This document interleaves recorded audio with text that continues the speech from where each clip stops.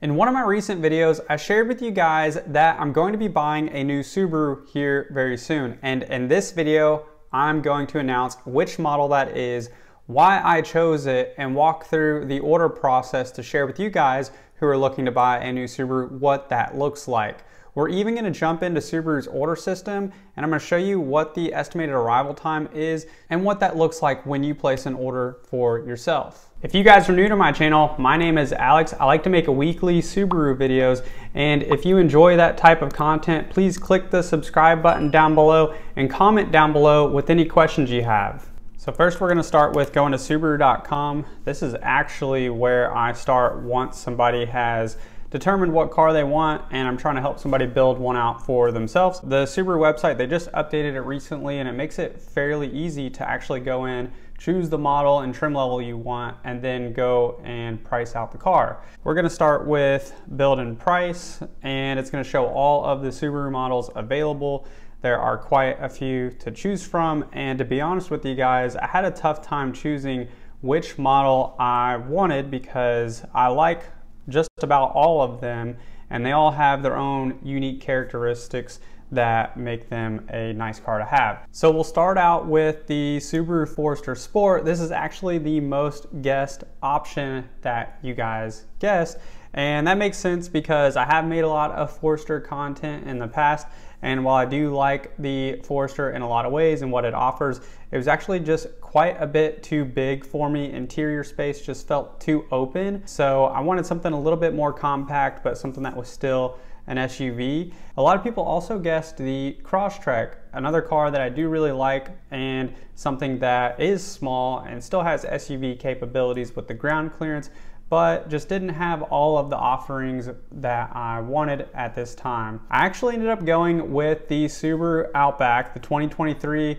Quite a few people guessed this as well. If you've seen any of my previous videos months ago, I did actually mention that if I ever got a new Subaru right now, the Outback would be the one that I would go with. And I almost actually bought a 2022 Outback, but I'm glad I held out because I'm excited for what is coming on the 2023, specifically with the Onyx Edition. So with the Onyx Edition, you get the cool looking sporty appearance package with the black wheels.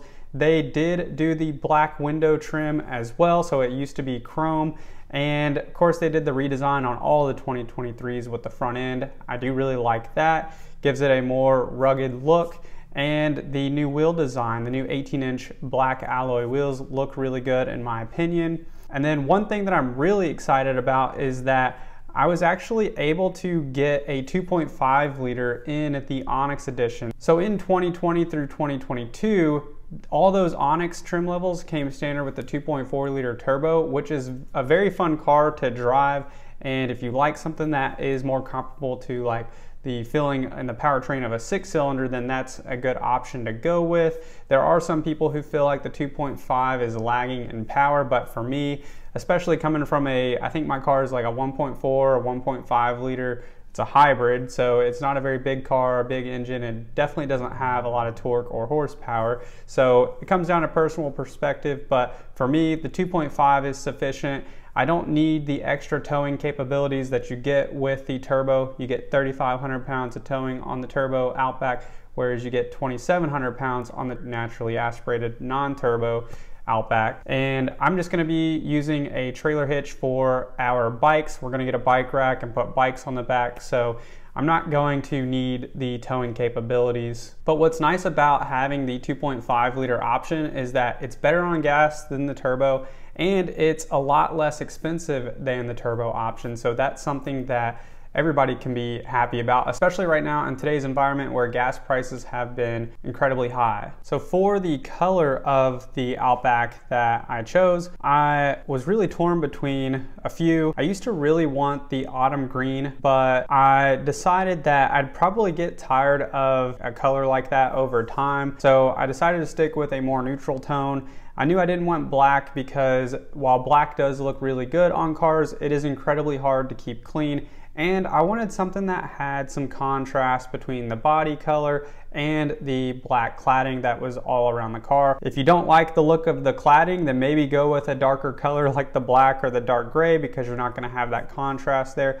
But if you're like me and you do really like the ruggedness and the look of the higher wheel arched cladding and the front end, then go with a lighter color. So I actually opted for the crystal white pearl. It's a really beautiful color, especially in the sunlight with the metallic flakes. So I'm excited to film up close with that car once it arrives. So that's actually the color I chose. And then, as we all know, if you're familiar with the Onyx, you don't get an interior color option. It just comes standard with the gray StarTex interior with the lime green stitching on the seats. For the Onyx 2.5 liter, the non-turbo option, you have an optional package. This package includes the power moonroof, the TomTom navigation, and the reverse automatic braking. I actually opted out of this because whenever I last had a car with the power moonroof, I hardly used it. The navigation is nice to have, but I'm going to utilize my navigation through Apple CarPlay and Android Auto, which will display up on the screen. And then for the reverse automatic braking, I'm going to have a backup camera, which I've also never had before. That comes standard on all the new vehicles. And I like to think that I pay attention when backing up. And while it is nice to have that system to automatically apply the brakes for you when in reverse, I opted out of it. It just wasn't worth the $1,845 add-on. For the accessories, the first thing I added was the wireless charger, which is kind of funny because if you've ever heard me talk about this in the past, in the previous generation models, I always said it wasn't really necessary and it wasn't worth the money. The reason why is because if you have your phone that you're using for Apple CarPlay or Android Auto, you had to plug your cable into the charge port to be able to connect to Apple CarPlay and Android Auto, which simultaneously charged your phone. However, now in 2023, they have wireless CarPlay and Android Auto, and so having the wireless charging pad is nice to have. So I actually did get that for my car. Quick note on this, if your phone is not compatible with wireless charging, this won't work. And also if you have a really thick case, this may not work. So I have a thin case and my phone is new enough where it does have wireless charging capabilities. The second thing I added was the cargo net. So the cargo net is something that some people may not find useful, and it just depends on your situation and your own personal use and how you use your car. If you plan to travel in it and you load your car up quite a bit, and most certainly if your car has a power tailgate, which mine does have, then you're probably going to want to have a cargo net or something to keep things contained when your power liftgate opens up. You can't stop that lift gate unless you click the button real quick. So if it's loaded up and if it's not secure, it'll fall out. So that's why I got the cargo net. At a minimum, one thing that I always encourage people to get for their Subaru, even if they want a bare bones base model, is get the all-weather liners. You're gonna thank yourself later. I personally added those myself because it's inevitable if you have stuff in your car, even if you don't eat or drink in your car, if you've got dogs or children, somebody's liable to drop something or get something, water or liquid, on the carpeted material. So these cargo liners have little trays, and so if things are spilled in there, it's not gonna roll off and seep into your carpet. It's gonna stay contained where you can easily take that liner out, hose it off, and throw it back in. In combination with all-weather liners, something that I always like to tell people about is the cargo tray in the trunk area and your rear seat back protectors. Now my car comes standard with the cargo tray, so depending on your trim level, it may not have that as a standard, but the rear seat back protectors are never a standard on any Subaru. So I did add the rear seat back protector because Chelsea and I are getting a dog here in about a week, and when we put her crate in there or have her in the vehicle and we have the seats down, we want to keep that carpeted material from getting dirty or wet. I also got the auto dimming exterior mirrors with the approach lighting. One, because it's nice to have auto dimming mirrors both on the outside and the inside of your car. But then the other nice thing is having that approach lighting. It looks modern and it has a functional purpose. When you are approaching your car at night, the lights will shine down so you can see as you're getting into your car. I added the splash guards as well, just as something to hedge against any potential rocks or sticks that might get thrown up when we do take our car off-road. We're not going off-roading per se, and we don't typically take gravel roads very often where rocks tend to get thrown up. But if we do go hiking or something like that, you're typically not on a well-paved road.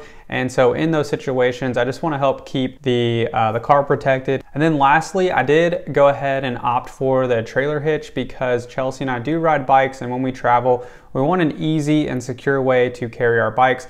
I thought about doing the roof rack setup, which I have had in the past, but the downside to this is having to lift your bikes up on the roof. Now, the Outback's not that tall, but it is still a hassle. And in combination with that, the wind noise is kind of terrible with your bikes on the top. And if you go through a drive-through, you don't have as much clearance.